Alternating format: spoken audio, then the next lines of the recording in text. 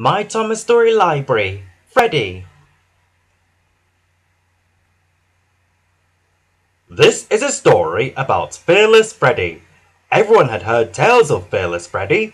He thought he was the fastest engine in all of Sodor.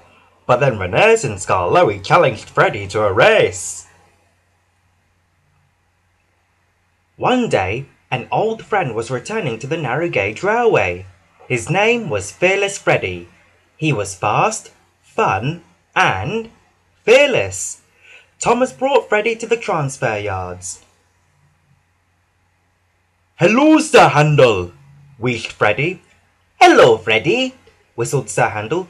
"I haven't seen you for years." "Fearless Freddie is back," puffed Freddie. "I didn't know you two were friends," peeped Thomas. "Oh, yes," puffed Sir Handel. "Freddie was the fastest engine in the hills." Suddenly, Renez and Skarloey raced into the yards. "I'm the winner!" peeped Skarloey. "No, I am!" wheezed Renez. "Who are you?" pouted Freddie. "We're the fastest engines in the hills," chimed Skarloey. "I'll show you who's fastest," boasted Freddie. "I'll race you to the mountain." Freddie was sure he was going to win. Freddie huffed and puffed up the mountain. It was harder than he remembered. "Flatten my funnel," he wheezed. "I used to be able to chop up here in no time." Renez and Skarloey were waiting to start the race. Freddie puffed in slowly. "All right, Fearless Freddie," tooted Renez. "Ready, steady, go!" whistled Skarloey, and they were off. Freddie was racing very fast, but soon he began to run out of puff. "Oh no! Those young engines will bump my buffers!" he chuffed as he slowed down. Suddenly, Freddie had an idea. He remembered an old track. "The old Rocky Way!" he thought excitedly. "No one will remember that now." Freddie steamed down the track. Renez and Skarloey did not see that he had taken a shortcut. The tracks on the old Rocky Way were old and wobbly, but this way was much quicker. Freddie got to the bottom of the mountain in no time.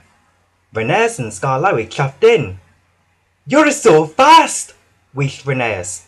"Race you again!" huffed Skarloey. "Please, Fearless Freddie."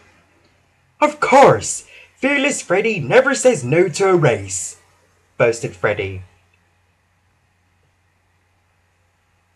Renez and Skarloey were soon ready to race again.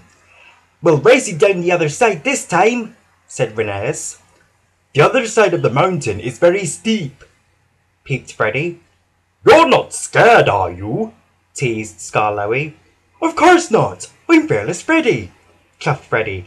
"Off we go!" Freddie raced ahead of the other engines, but he began to run out of puff again. Fearless Freddie didn't want to lose. "I can take the craggy track, and then I will win." So Freddie took another shortcut. The track was old and wobbly, just like the last one.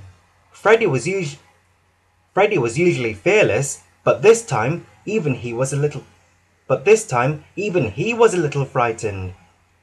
Freddie soon arrived at the bottom of the mountain, safe and sound. But Renez and Skarloey were not safe and sound. The track was very steep, and Renez had raced right off the rails. Skarloey raced up to Freddie. "Renez has come off the track!" cried Skarloey. "I don't know where he is. We were trying to catch you, Fearless Freddie, but you were too fast." Freddie knew he hadn't been fast at all. He had tricked the little engines, and now Renez was in trouble. Sir Handel puffed in with the thin controller. He had heard what had happened to Renez. "It's all my fault," sniffed Freddie. Freddie told everyone how he had won the races. "You tricked us!" tooted Skarloey. "And now Renez is lost and in trouble." "No, he isn't," whistled Freddie loudly. "I can find him. I know all the tracks. Please, sir, follow me." And so Freddie steamed away to rescue Rheneas. Freddie knew another forgotten track, the old mountainside run. He led the rescue party down to the valley, and there was Rheneas. "I'm so happy you found me," peeped Rheneas. "So am I," puffed Freddie.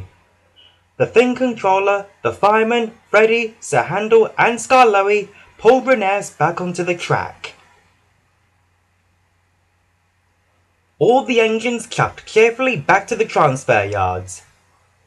"I'm sorry I tricked you," puffed Freddie. "You're much faster engines than me."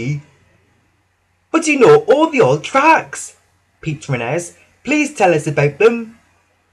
So Freddie began to tell the young engines tales about the old tracks. Everyone was happy that fearless Freddie was back.